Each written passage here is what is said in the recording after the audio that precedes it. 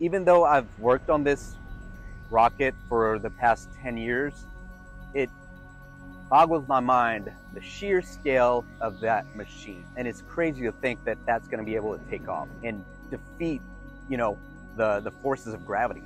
I'm Jeremy Pinier. I lead the aerodynamics team at Langley for the Space Launch System rocket. We run wind tunnel tests for the rocket. We also do computational fluid dynamics simulations of the entire rocket to really understand how this rocket is going to fly in the atmosphere. I couldn't be more proud of the team that we've put together over the last 10 years, and not just here at Langley, but across the NASA centers, at Marshall, at Johnson, at Ames.